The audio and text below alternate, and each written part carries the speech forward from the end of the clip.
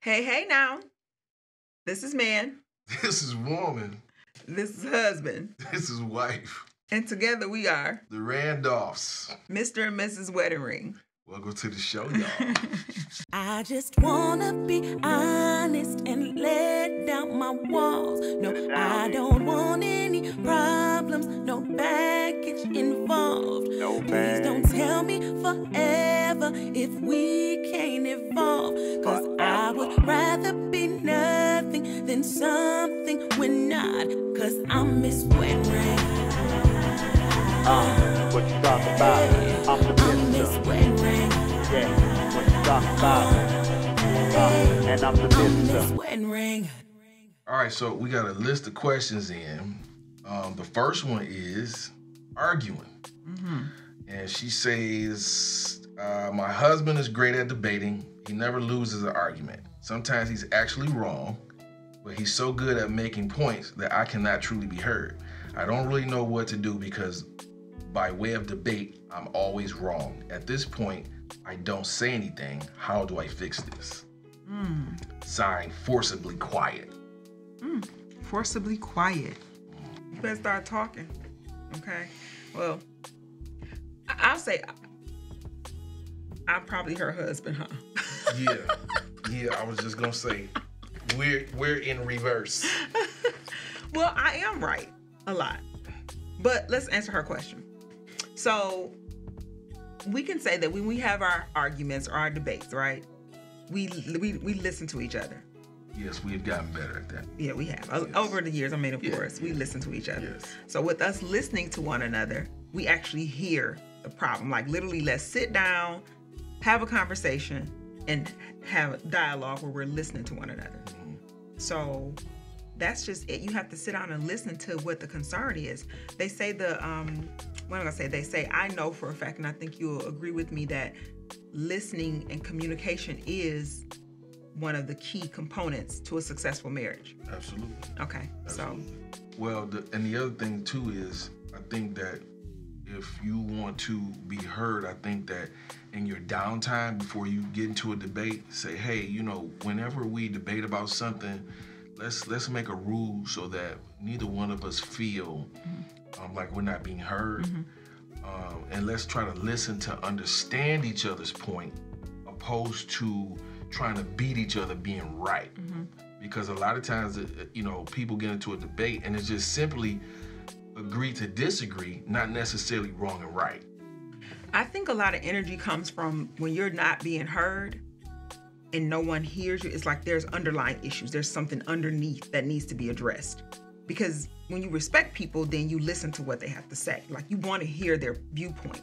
Right. So there's a underlying issue there, I think, that could be causing the root of him to just be, well, I'm right and it's what I say and that's just that. Right. Respectfully, when we have our debates, even though I do be right a lot of times, I do listen to you. I listen to every word. I think I'm the better listener when it comes to us. But we're not talking about us. We're talking about them. But just to piggyback off of that. Okay. Do you agree? I'm a better listener?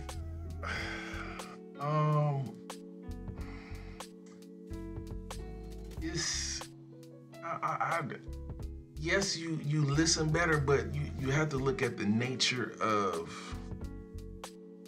woman versus man when it comes to speaking. Why?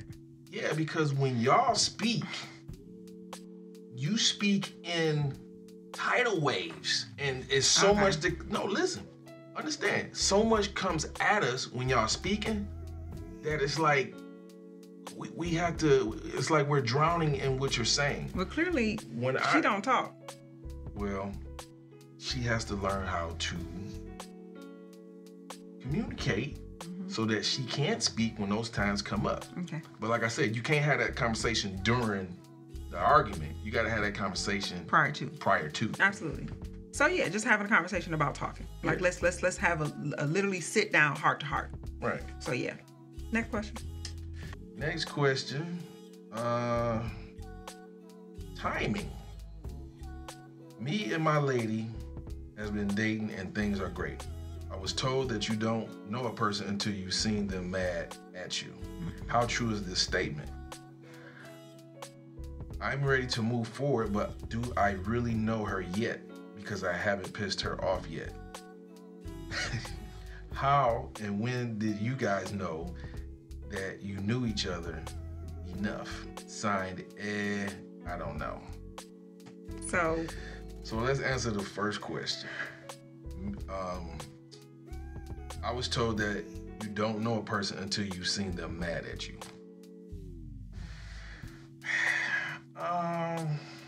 did you really find out who I was when I got mad at you? Can you remember when I got mad at you, the first time I got mad at you? Yeah. What was it about? It was about dealing with them neighbors, and you thought I was a punk because I wasn't doing nothing.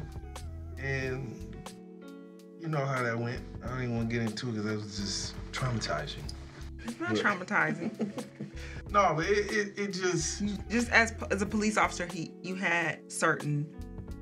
Yeah, I had to maintain my composure. Yeah. But... Whereas I could act like I'm from the east side like I am. And right. That's what I did. But yeah. see, me being who I am, I didn't get mad at you because I knew you didn't understand. I didn't. The And I didn't care. dynamics of why. Now, did it hurt my feelings to an extent? Yeah. But at the same time, I got over it quick because, again... But did you learn who I was? I mean, not in that moment. That takes time. You don't... Somebody get mad at you, you don't just know who they are just because they mad at you. Yeah. I can't remember a time you was mad at me. You said you can't remember a time when I was mad at you? Yeah, what's the time you really got mad at me? Like how I get mad at you? Oh, man, I can't even... I think when you raised your voice at me that time. And I was when like... he was in the basement? I said, don't yell at me. Oh, that ain't how you said it. What'd I say? You was like, don't yell at me. Oh. Yeah, Now so... I got your attention. So, what was the second part of the question? Second part of the question, he said, how true is this statement? Yeah. I think it's got some inaccuracies to it because people get upset, people get mad. Yeah. I don't think somebody's anger tells who they are. Your anger is an emotion. So right. I feel like when I'm angry, when I've gotten to that point with you, like sometimes you do annoy me more than I annoy you. I won't say that. I do say that. You just act on it more than I do. No, you annoy me more. Like this morning when we was reading. Okay.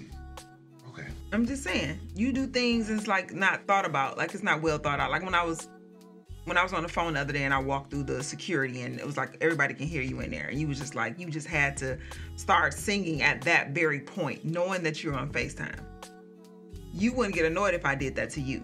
Oh. Whereas for me, it's like I'm in this place like this, and you gonna just bust out singing, know me on FaceTime? Okay. Well, that got on your nerves. Yes, you always get on my nerves. Well, you do stuff that what I do to get on your nerve? You do a lot of stuff that tick me off. I'm asking you something specific. Especially when we driving. Okay, well, okay.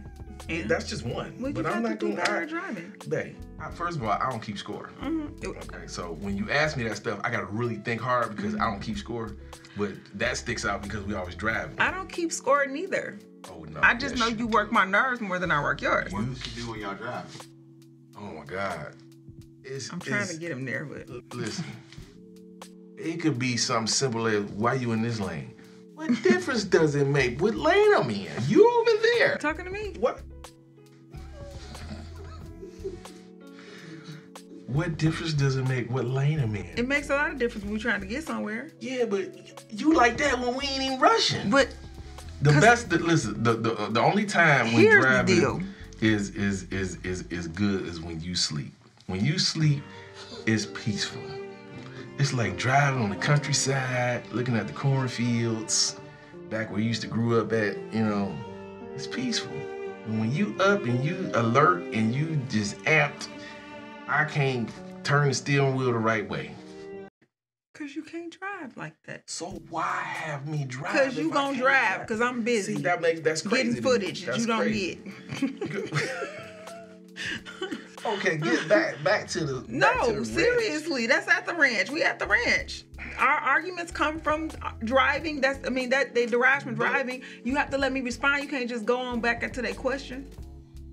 the thing of it is this. When you want to go somewhere, we get there. And we get there fast. I mean, you tear it up. When the last time I drove like that? Babe, and oh my God, here you go with these questions. Sir, do you not, and have I not pointed it out several times during the course of our relationship? Yes, during the course of us being married and in our relationship, you have pointed it out. But I have not done that lately. But you do that when you have to go somewhere, right? Hello? Meow. Hello? Okay, I'm gonna answer yes. I'm gonna answer yes. See, I don't like this surface yes. Tell the truth. Babe, that's not like that every single time I gotta go somewhere. Yes, it is. When you're pressed for it and it's something important to you, we get there. We be in the squad car. My car instantly turns into a squad car. Okay, so here's the thing. Have I not pointed it out? I just said you do. I don't even have to say nothing. I'll be like, oh, wait, seatbelt. And then the thing of it is, you be expecting, like when I gotta do something, you sit back there, you do this. I'm gonna watch how you drive. I'm watching. It's just like, wow, it's like you. Because when I want to go there and get there on time, then you don't care. It's like, oh, do la di da di da. Bring out the violins. Is that every single time you got to do something and I'm driving? Most of the time, yes, it's like that. Wow. If I can say, babe, we're in a rush, let's go. You be in the first lane. You know we got to get over here to the third lane. A lot of lane. times you be wanting me to rush and I can't even go nowhere. Right? We be on Telegram. I be like, babe, where you want me to go? Well, had you did a millisecond earlier and got in front of the car, then we would have been around there and then we would be ahead of everybody else. Jeez, Christ. That's it. That's all. If you had a remote control, you'd be happy. Now I'm responding, so we're done with that. Okay. I'm ready to move forward, but do I really know her yet? Because I haven't pissed her off yet. Again, you don't get to know somebody only when they're angry. It's a combination of... Yeah, I agree there's different facets to a person. Yeah. Because when I'm nice, I'm nice. Yeah. I think when I'm... You can agree, do you agree that when I'm kind to you, I'm nice to you? Yes. I'm laughing because... Do you like when I'm nice? I love it when you're nice. Okay. When I'm loving you, I guess. You like when I'm nice? Well, I mean, most people like when they're nice. But I'm just saying, is it my niceness, my kindness outweighs my mean? Or no? Damn, you gotta think about it, though. No, babe, I want to say the right thing. I don't just... sometimes you gotta think before you speak. I don't just... Well, if you gotta think before you speak, then you're lying.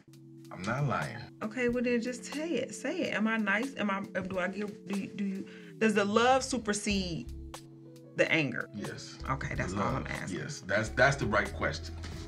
Well, then I'm just saying, it outweighs it, is what I said. Yeah, your love outweighs your anger. Yeah, so good. I mean, you have... Can I see the next question?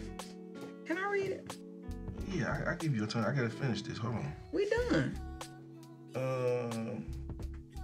Piss her off. Then when you piss her off, you'll know she the one. That's it. Okay, it said, how and when did you guys know that you knew each other enough, I guess, to get married? You asked me to marry you. Well, we knew we wanted to be married when we met. Yeah. I just... We knew we wanted to be married. You have to tell them when you knew I was the one, because I wasn't asking. I knew she was the one when I first met her. I think when it comes to people getting angry, that's just something when you say you love somebody, you have to just be willing to deal with, because everybody gonna get angry about something. Yeah, as long as she ain't burning up your house. Yeah.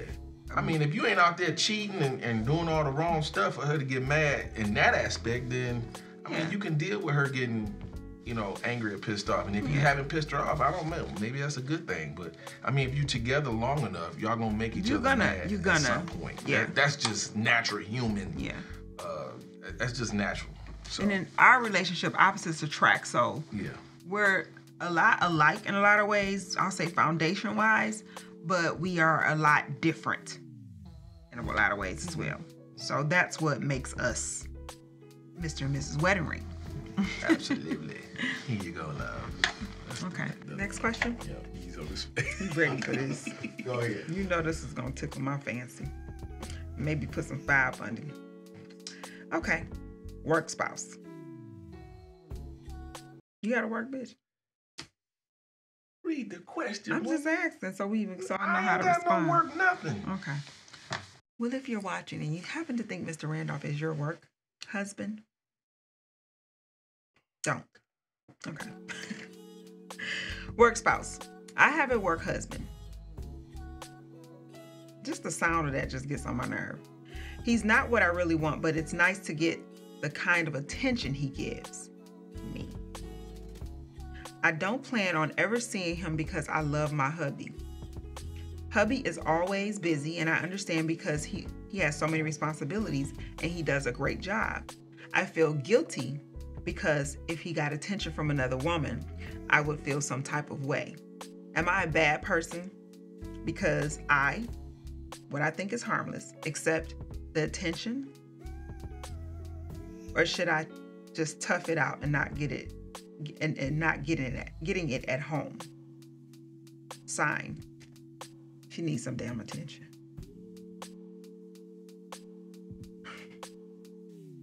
Here, take your board back. So, you already know how I feel about work husbands and work wives. Absolutely not. Like, it's an absolute no. Like, I don't even put that. Don't call me your work girlfriend. None of that. And ain't nobody better not be at that job calling my husband no work husband. Like, if you even think that, that's unacceptable. Well, here's the thing. You can't replace what you're not getting at home. And then the dude that's giving you attention at work, that ain't no work. He ain't putting in no work. That's easy to do. Y'all at work. Y'all at work. And he winking at you. Yeah. Talking about you cute. That's just something for him to do. Maybe you need to put on something. What you got on at home? What you putting on? Are you putting on some frumpy pants and some flannels? Maybe you got to put on something to make your husband look at you and make him see you again. Because we have to do that. We, as wives, we are constantly reinventing ourselves. So no work husband, none of that. Cut that out, okay? Period. Because how you know he don't have a wife at home? And if he do, shame on you. Like, that's silly. That's what silly women do. I don't like that. And then he playing you. Period. If he got a wife at home, you getting played anyway. Listen. He's just telling you what you want to hear. Exactly, because he's waiting on his opportunity to knock the boots. Period. That's it. And you giving in. All it takes is the right moment for the hubby to get mad. You need to go talk to your husband. Yeah. Ma'am, like, really, you need to talk to your husband. It looks like this. Hey, you don't look at me. I don't hear any kind gestures from you. You don't notice I get my nails done. You don't notice when I get my feet done. You don't even notice if I change my hair color. I need that affection from you. Everybody else notice me. All of my job, when I walk outside, I'm noticed. When I'm walking down the street, I'm noticed. When I walk in the Walmart, they notice me.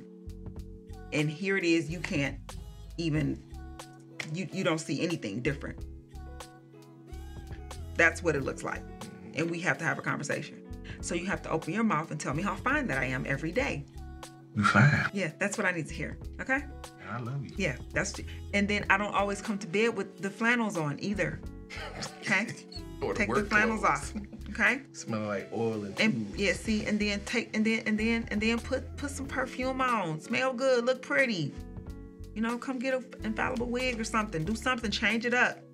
You know, you could do things to get his attention. Yeah. Because he'll probably ask the question, who you looking good for? Because he probably got a work wife. That's fine. Yeah. That's cat hair, honey. Okay. That he's paying attention to because you look over there looking like who did it and what for. Yeah. So y'all got to get together and talk and find out what's going on. You can't just say, well, he ain't paying me attention. This is an excuse for me to pay attention to Paul at work. Yeah. Nah. Paul seeing Pastoral sweatpants. That's all that is. Yeah. Okay. For the moment. It's only for a moment, and it's never gonna work out anyway. You need to just cancel it. Like, really, go talk to your husband and tell him what he's not doing. I need you to pay attention to me. I need to know that I'm valued and I feel pretty. To feel pretty when I come home, when I'm at home, because you getting all, willy nilly inside, feeling all, butterflies from somebody else's husband or somebody else's man. Go get that from your husband. And I'm sure he probably got another work wife in the same plant where he working at. 'Cause you ain't by yourself, trust me. Somebody else in there getting his attention too. He just know how to work the flow. Yeah, that's all that is. So don't have no work wife, 'cause I don't even like that. Don't even let nobody even insinuate. Tell me like the lady that was trying to buy you smoothies every day. Oh Lord Jesus. I seen it in the phone. I did. I know I wasn't even looking for it, but it just happened to. I found it on the iPad. Yeah, and I told you that it was a group thing. I understand, but Not she that kind of group needs thing. to focus on the other part of the group, because all your smoothies are accounted for. Okay. She don't need to get you no smoothie. And the part that I had a problem with. Don't roll your eyes. The part that I had a problem with.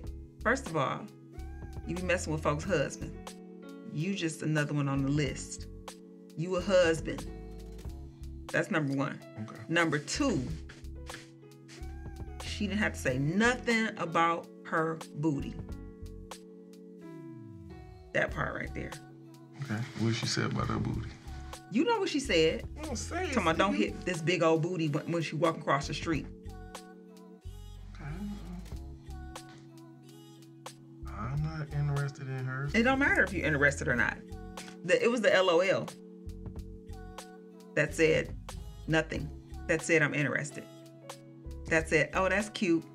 Laughing out loud, my ass. No, you don't do that. That's a problem. I still got a problem with her. I can't wait to see her too. I really can't. That's where it starts at when you don't stop it. That's where it starts at. No laughing out loud. Tell her your wife is crazy and you got to ass at home. Okay? That's it. That's all. Mr. Wedding Ring. Okay. Husband. Mrs. Wedding Ring. Wife. Okay, I'm just saying, make it make sense. You don't have those problems out of me because I know how to put them in check. Yeah. Yeah. You got a whole lot of them put in check. They always in your inbox. Well, they stay in my inbox. That's where they stay. Yeah, well, Yeah, that's nobody all. live in my inbox. But that ain't my problem. Okay. And thank God for that. Yeah, thank God. Because it will be problems. They don't live in your inbox, but they stay texting. That's one incident. And they don't live in your inbox no more because I went live. That's why. I guess I need to go live then. I'm just saying, you don't have to go live With on some me. weights in my hand. No, because you go in my wife inbox. No. See, that's not necessary. You don't have to do that because I take care of that. I don't send laughing out loud and be like, cute. No, nigga, stay over there. That ain't You hot. laughing out loud. What you just You did, said that's- nothing to booty crossing the street. You right. I said. You laughed out loud. Not in literally. Hell. Not literally. I just typed it in there. You laughed out loud. I just said what I did. I typed it in there. It don't matter. Typed it, did it. That's what the action Okay, behind but I it. wasn't. Like that's how I felt. Okay, well you can't He feel hell. that. You ain't no he. You should have said, look, Ain't nobody don't he. text this like this, okay? Okay, I take responsibility for that. I should have said. Yeah. That be the problem all the time. See, you ain't gotta come over there to some nothing about nobody being in my inbox because I handled that. Yeah, you handle it, but they coming in. I can't help that they keep coming. You should be happy. Hey. Okay? Listen. Yeah. At the end of the day. As long as I'm dead in that situation. Hey, at the end of the day, as long as Hi. what? You don't dead situations. That's the problem. It's dead. Now it is. It's been I dead. think. No, ain't no think. It's dead. Okay. How would you say to her? Nothing. I ain't say nothing, but I know she you know did. what it is. She don't know nothing Yes, she do. unless you tell her. When That's she, the problem. This is the key. This is the key component to hoes becoming homewreckers. Okay? This is how because men don't do their job. You laugh it off. And I'm not going to say men, women too. You push it too far and you allow them to go too far. Stop it. Nip it in the bud, as they would say. When men come in my DM and my inboxes, sir, you know I'm married. Oh, my bad, I didn't know that. Well, now you know. Please do not, that hey, beautiful, all that, get that out of here. It's played out anyway. Like, we're over it. But at the end of the day, you have to nip stuff in the bud and call it, like, this is what this is. Don't come over here, now that you know that I'm married, and he continues to hey, beautiful you to death, which I don't even really think that that's, like, a big thing. It's the next level shit that I'm talking about. When I could take you out. You so fine. I heard you the first time, okay? Matter of fact, my husband tell me every day, please don't disrespect my husband. That's what it looks like, okay? Please don't disrespect my wife. I'm asking you. And at that point, you've already shut it down. They don't even want to say nothing. They be feeling so small, they're not even trying to entertain you anymore. She should have been handled. It's okay. And I understand you said she wasn't there for you. I don't care who she was there for. The fact that she's there and she like husbands.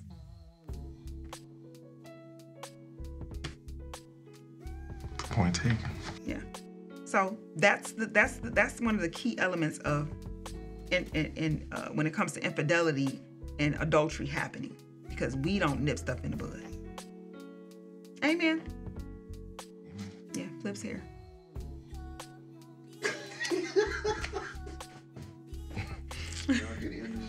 Yeah. So. Well, that is our show today, in dramatic fashion. No, it's not dramatic. It's being real serious. Okay, in serious fashion. Tune in next time for more of Mr. and Mrs. Wedding Ring. And make sure you like, follow, subscribe, all that good stuff, because we got some more stuff to talk about, okay? Oh, yeah, plenty. And keep them questions coming in. I'm Miss Wedding Ring.